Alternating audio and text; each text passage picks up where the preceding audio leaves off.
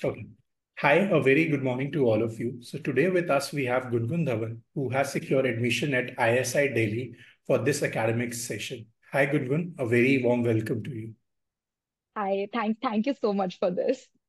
Thank you, Gungun. Thank you so much for taking out time, and we look forward to you sharing all the experience strategy for the current batch students, and of course for all the aspirants who wish to take admission at ISIs or D schools or IITs for sure.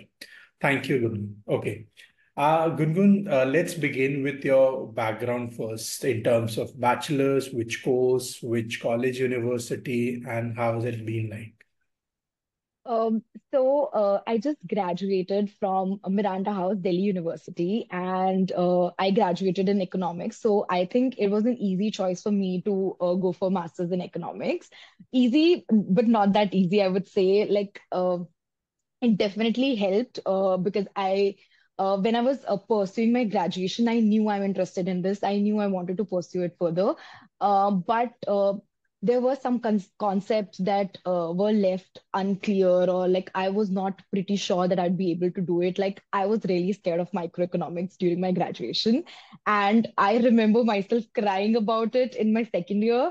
But uh, but when I was preparing for my master's, I overcame all of it, and I think at the end, when I was going for my ISI entrance, I knew that microeconomics is my strongest subject.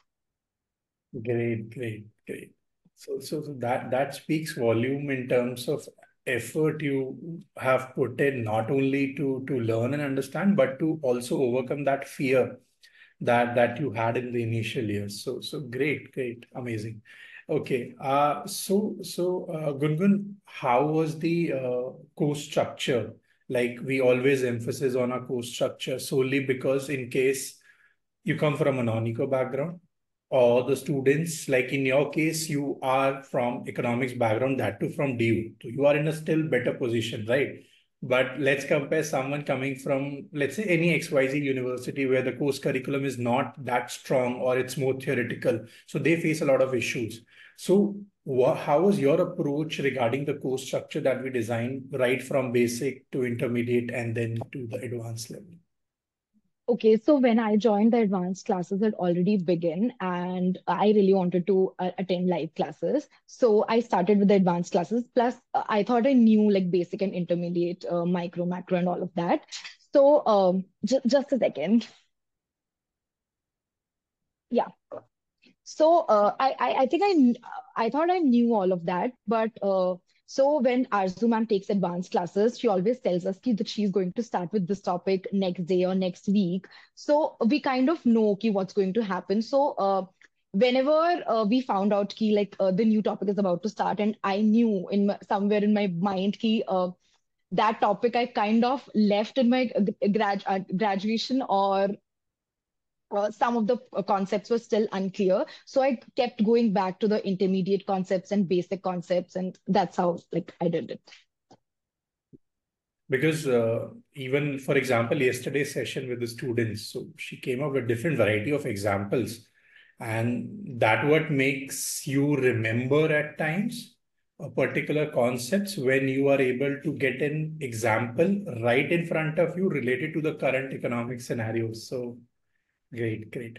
Okay. So, Gungun, when was it like the reason I ask is this question because so that students have an idea ki when should they ideally start or when should they at least start aiming or targeting about their master's program. So was it during the fourth semester or the starting of the second year? When was it that you were determined enough ki okay, I have my goal, which is Masters in Economics. And of course, in your case, ISI was the top institution. So when was it exactly?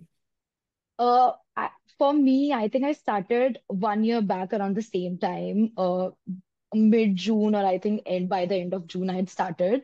So I think, like if you want to go for ISI, I think that would be the perfect time since you have time to go through all of the advanced lectures. But I think if you're aiming DSE, you can wait for like 2, 3 months more. That too solely because it's under CUET. That's why. Else, 2 साल पहले तो it was one of the toughest papers alone. So. You had to give.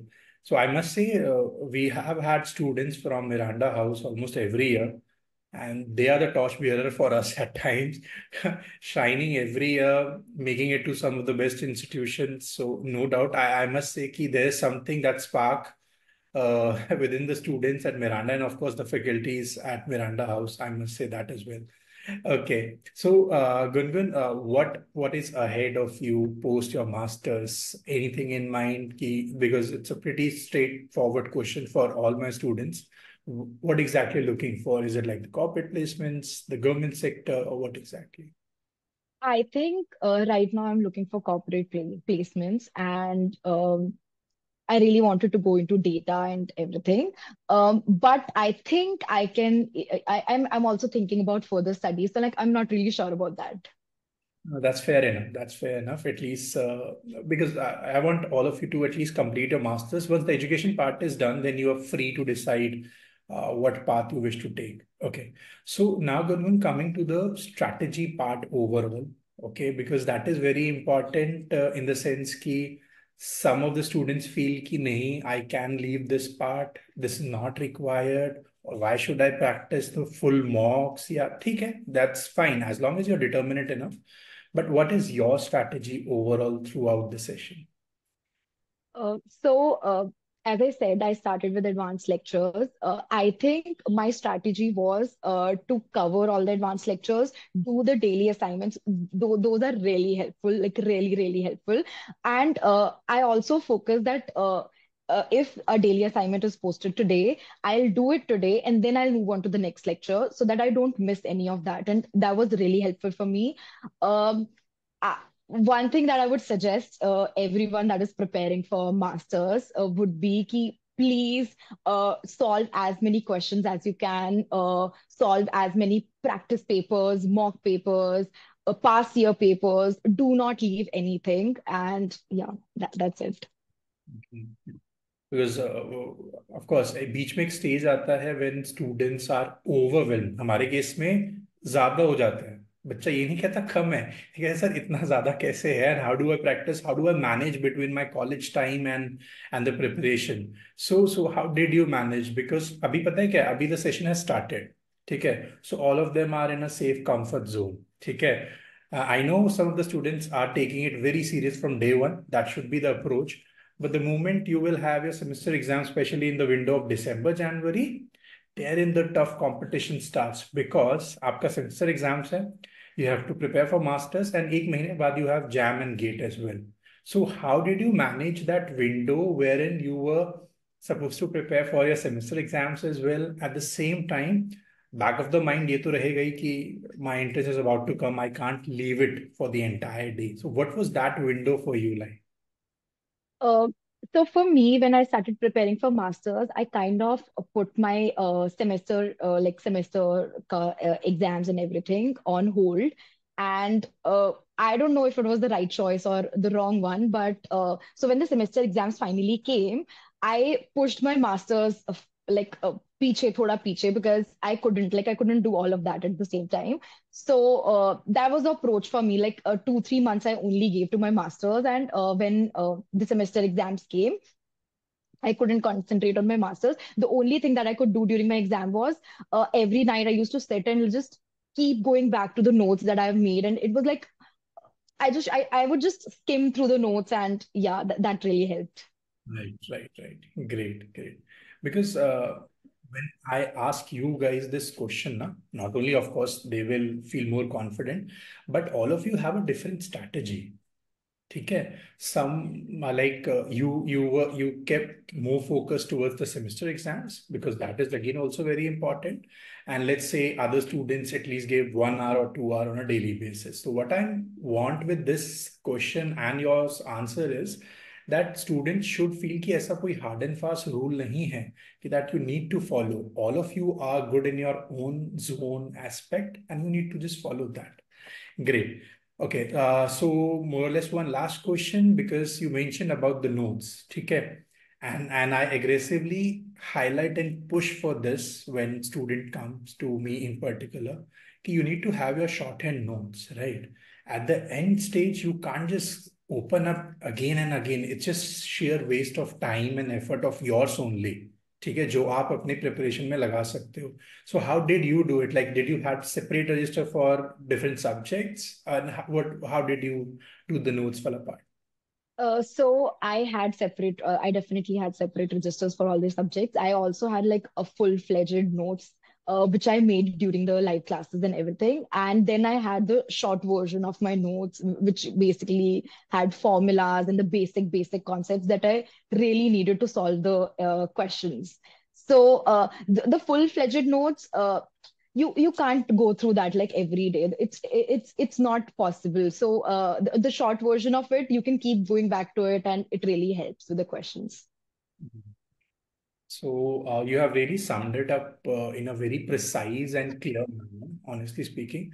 And this is something I wish each and every student, not in the current session, but in the coming sessions as well, and in general as well, all the students who are appearing will definitely take a note of it and will follow all the suggestions, feedback, strategies that you shared.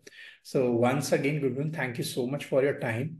And we wish you best of luck for all your future endeavors. And like with all our students in the past, and every time we tell, in case there is anything you require, you know that we are just a call or a WhatsApp away. I tell WhatsApp precisely because at times I might not be able to pick up the call. Then you know the call will come back, but at least let me drop a message on WhatsApp. So once again, thank you so much, Gurban. Thank you so much for this. I'm really grateful to you and Arzu ma'am for this entire thing, because ISI has always been my dream college, and there were times I lost hope. I couldn't believe in myself. I thought even after my exam, I was really sad because I thought I didn't do well. After my interview, I cried. This is a message to all the students who are preparing for masters. Please believe in yourself. Please keep working hard, and consistency is the key. That's all. Absolutely. So yeah, exactly. You need to have a very positive mindset. Consistency is no doubt from day one. It's the key to success for sure. Take care. So once again, thank you so much, Gungun, for your time, and wish you best of luck. Thank you. Thank you so much.